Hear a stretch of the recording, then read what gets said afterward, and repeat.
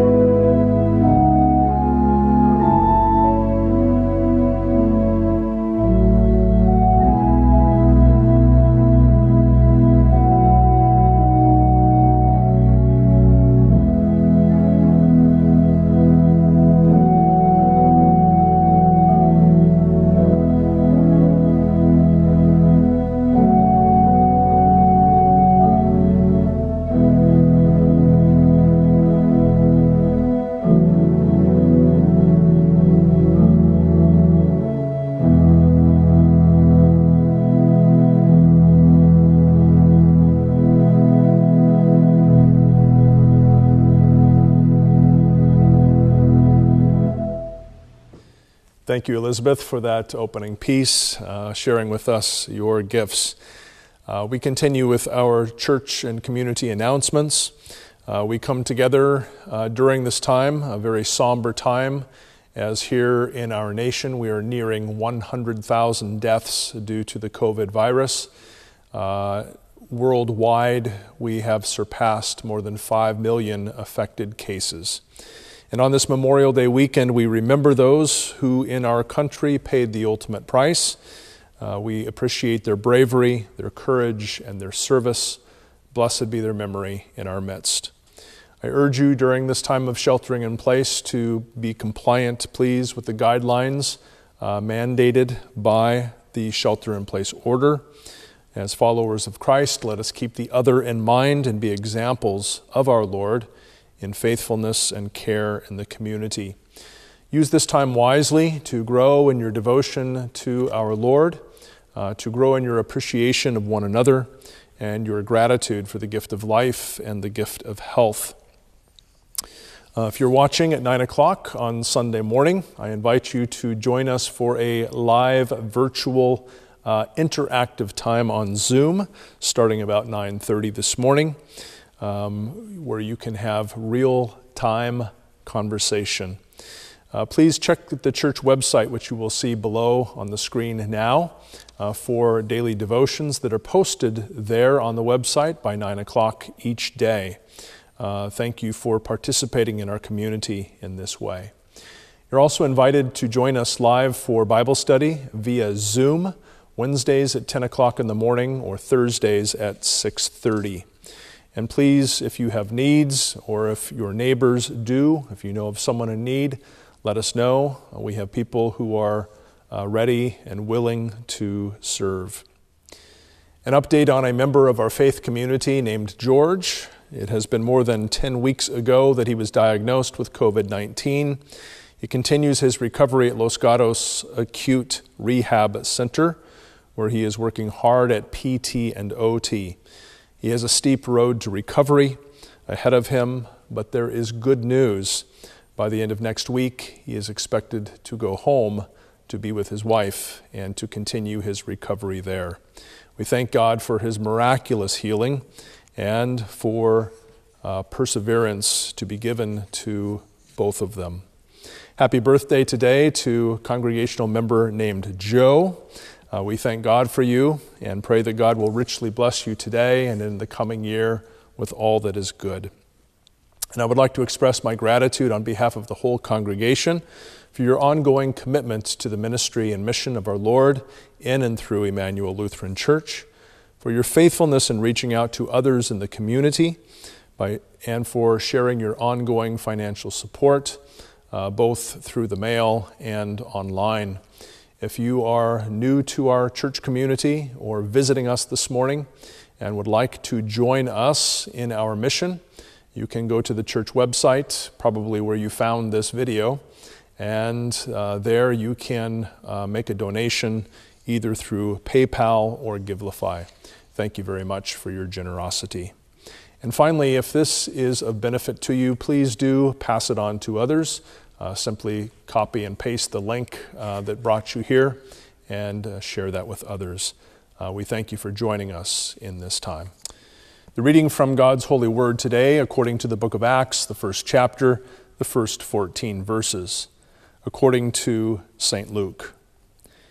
In my former book, Theophilus, I wrote about all that Jesus began to do and teach until the day he was taken up to heaven, after giving instructions through the Holy Spirit to the apostles he had chosen.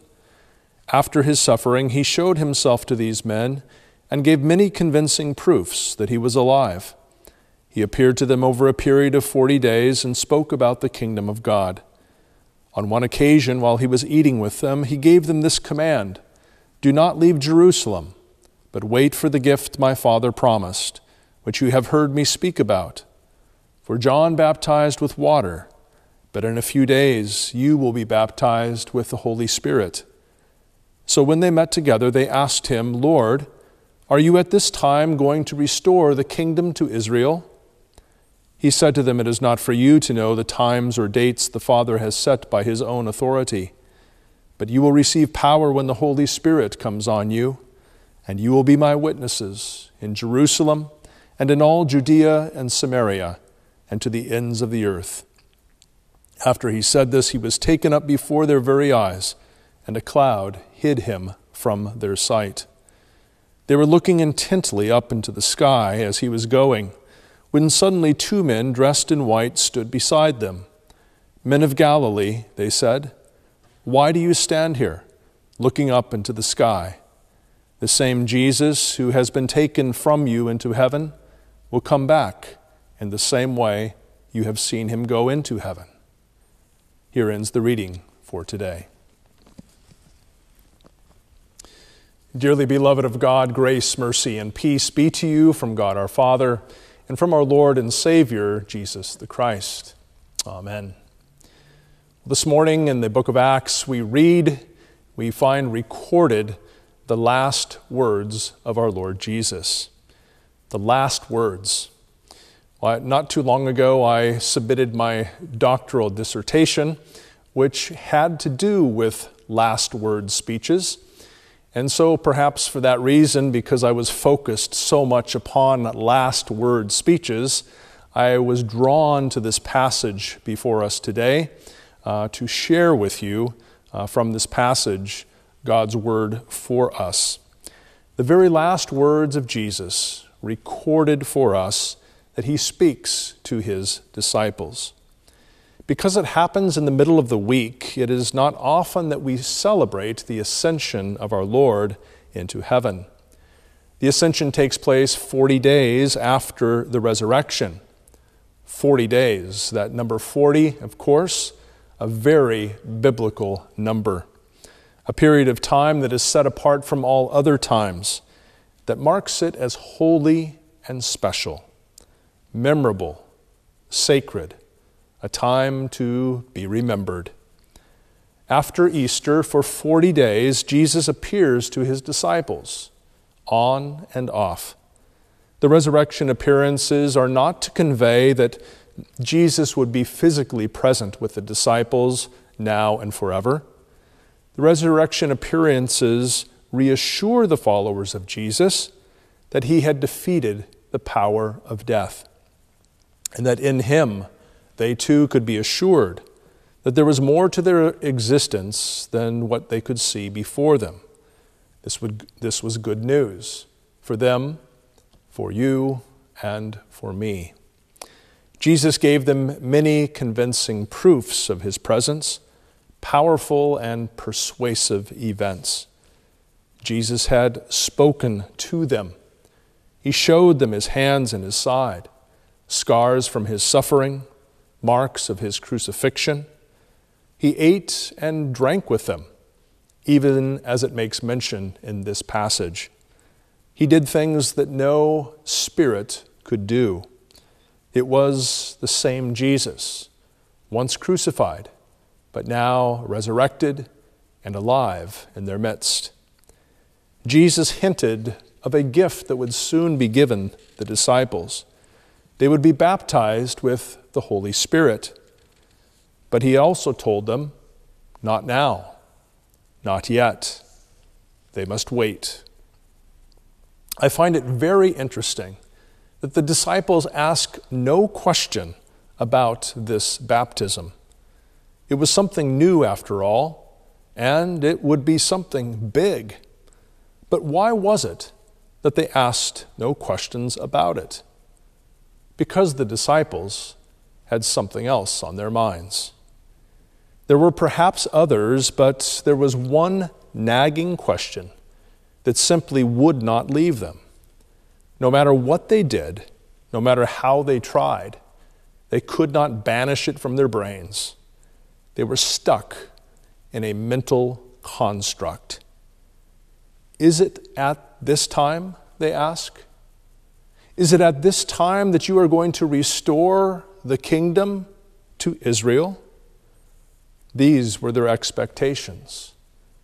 Jesus was the son of David after all. David, the great king that ruled over the people Israel. Jesus was a descendant of this David. He was of the royal line. He was even born in David's city, Bethlehem. The disciples were looking for the restoration of the royal rule of Israel. They'd been waiting for the time when Israel would throw off their oppressors, and Israel would be the top dog, the nation above all other nations. Isn't this what it was all about, Jesus? We never expected you to die first and then come back to rule. We still can't figure that out. Perhaps the disciples had no questions about the gift of the Holy Spirit because they were expecting different kinds of gifts. Royal robes and crowns, scepters and swords and thrones, and earthly power, deserved earthly power, long and overdue earthly power. These were their expectations. And this is why Peter had such a hard time when Jesus first told them that he was going to go to Jerusalem, where he would be rejected, where he would suffer, and where he would die. This is why the silence of Jesus before Pontius Pilate was so notable. This is why the crucifixion was so unfathomable. No matter how many times Jesus told them that this was what was going to happen. The disciples needed a new perspective. The disciples needed a new perspective. The disciples needed a new perspective. The disciples needed a new perspective. The disciples needed a new perspective. The disciples needed a new perspective. The disciples needed a new perspective. Their perspective needed to change. Is it at this time you're going to restore the kingdom to Israel? They asked. Don't you worry about that, Jesus says. God will manage his kairos time. It is he who sets the seasons, and times are fixed by God's own authority. Time is in his hands. And these events will not come about according to any earthly timetable. Kingdom restoration, these are divine matters of the Father's own prerogative. Yours is to manage the chronos. To you belongs the responsibility of carrying out my commission, the commission that I've given you. You shall be my witnesses far and wide. But first, God's Holy Spirit will be given to empower you. But when? When will that happen, Jesus? Soon. Soon. Well, we know what that feels like, to not know when. We know what that feels like to have to wait. When will it happen, we ask. Lord, is it at this time that you're restoring the building to your church? We want to get to it, have at it, open our doors and gather the community. We want to make it happen. But Jesus says, wait. Wait, trust me. Don't preempt me. Not many days from now, my Father will pour forth the Spirit upon you, and you will be empowered. And when that happens, you will experience things like you have never experienced them before. You will be my witnesses, not just here in Jerusalem. You will move out to other places and interact with other people. You know, it has been amazing during this COVID-19 season of the doors that God has opened, the opportunities we have had placed before us that we never thought we would have. Putting these broadcasts out into the internet and having people view from different places who were not able to view before. It is amazing the doors that God has opened up. Your eyes will be lifted higher so that you will see further, and you will be my witnesses, Jesus says, to the ends of the earth. You will tell what you know, share what you've seen, proclaim what you've heard, and convey what you have experienced. These are the last recorded words of Jesus spoken to his disciples. They're words not to be forgotten, but words to be taken seriously.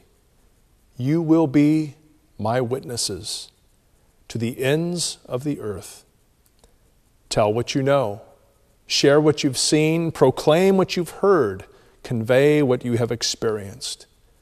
The followers would become witnesses.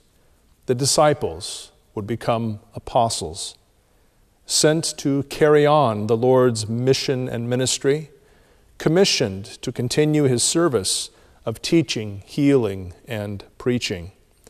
It was Christ's ministry, after all, even as it is his today. It was Christ's church back then, even as it is this day. And then after having said this, Jesus was taken up, and it was all over. But it was just beginning. They stared up into the sky, the last place they had seen him before the cloud came to take him away. At least that's how they remembered it taking place, the best they could describe it. And while they stood, looking up into the sky, two angels in white appeared before them and asked, "Why? Why are you standing here? Why are you concerned? This is God's doing. This is his domain. You don't have to worry about the how or the when. Those matters are divinely determined, and they're in God's good hands. What to do now? Your job is to wait, to pray, to prepare yourselves for the gift that God will soon give you. Your lives are about to change in a big way, and you have a mighty work to do, and it will require mighty power from on high. The ascension of Jesus is not about the location of our Lord. It signifies his unity with the Father, the divine affirmation of his job completed on earth, and the authority he has been given. The hymn writer declares, "His is no earthly kingdom. It comes from heaven above. His rule is peace and freedom and justice, truth and love. So let your praise be sounding for kindness so abounding. Hosanna to the Lord, for he fulfills God's word." Until that day comes, that day fixed by the Father by his own authority, until that day comes when our Lord returns and brings a close to this age and ushers in a new, let us faithfully be about his business. The kingdom of God requires no buildings and no earthly thrones. The kingdom of God increases as his Spirit moves about in the hearts of his people. The kingdom of God grows when the good news of Jesus is proclaimed far and wide, beyond every border, and held fast by all of God's beloved people. Tell what you know. Share what you've seen. Proclaim what you've heard. Convey what you've experienced. And may God be honored and glorified now and forever. Amen.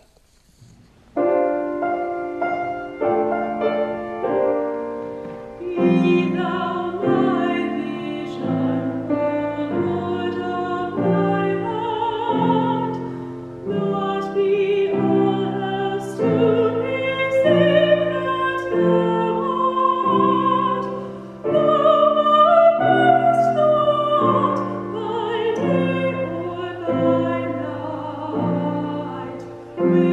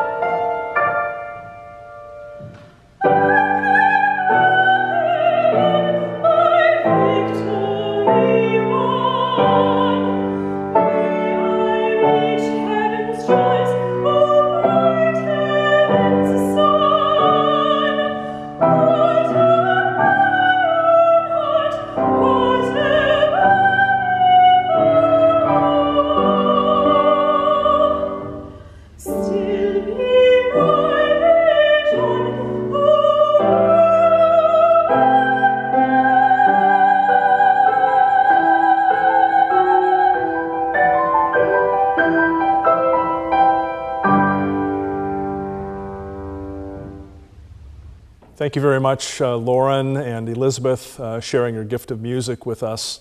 And now let us turn our hearts to God in prayer. Almighty God, we give you thanks and praise for the joy of this Easter season. We thank you for the good news of the resurrection of our Lord and what that means for us. Your faithful presence with us in the midst of these days, and that because he lives, so shall we live, and that neither death nor life, neither things present nor things to come, shall be able to separate us from your love in Christ Jesus our Lord. We lift up before you this day those in special need of your healing touch and the assurance of your presence in their lives. We pray for Dick and Dawn and Dorothy, for Frank, George and Greg, for Jace, Jody, Josephine and Sam, for May, Nancy, and Thelma. During these days of COVID-19, we pray that you would be especially with those in New York, New Jersey, and Massachusetts bearing the brunt of this crisis. Be with those who suffer the disease, as well as those who grieve the loss of loved ones. Be with the decision makers, grant them wisdom. Be with health care workers, giving their very best that is in them. Be with food providers and all those working behind the scenes to keep our community working. Grant all your people patience and steadfastness, and help us to use this time wisely.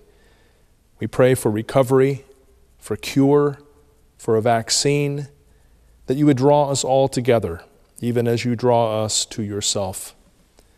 On this Memorial Day weekend, we now pause for a moment of silence to remember those who have served our country and who have given their lives to defend our country and to preserve our peace.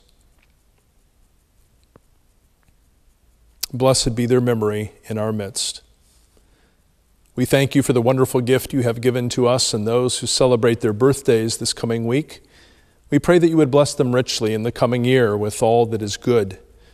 We remember before you Aileen, Bren, Irene, Joe, John, Owen, and Scott. We pray also that the memory of Walter Fullday would be blessed in our midst, a dear saint gone from our midst, but by your grace present with you now. We pray for those who are in authority over us, especially this day for Senators Harris and Feinstein, that you would grant wisdom, guidance, and insight, humility and strength. Be with our sister congregation, Prince of Peace, and Pastors Nate and Sarah, for the ministry taking place within and beyond their church walls. For missionaries Dan and Barrett serving in Colombia, and for all those who grieve the loss of loved ones, including the Chin family and caregivers Victoria and Dorothy, the Hoffner, Kyle, Moyer, and Wallace families.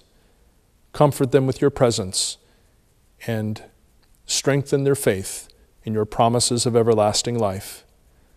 All these spoken prayers and the silent prayers of our hearts we lift before you, trusting in your mercy, as we join together in the prayer you taught your disciples to pray. Our Father, who art in heaven, hallowed be thy name. Thy kingdom come, thy will be done on earth as it is in heaven. Give us this day our daily bread, and forgive us our trespasses, as we forgive those who trespass against us. And lead us not into temptation, but deliver us from evil. For thine is the kingdom, and the power, and the glory, forever and ever. Amen. Well, thank you again for joining us for this service. And now receive the benediction, the words of the Apostle Paul to the Church of God in Rome. Now may the God of hope fill you with all joy and peace in believing, that you may abound in hope by the power of the Holy Spirit. Amen. Now please enjoy this final music from Anton Nell. Thank you, Anton, for sharing your gifts with us.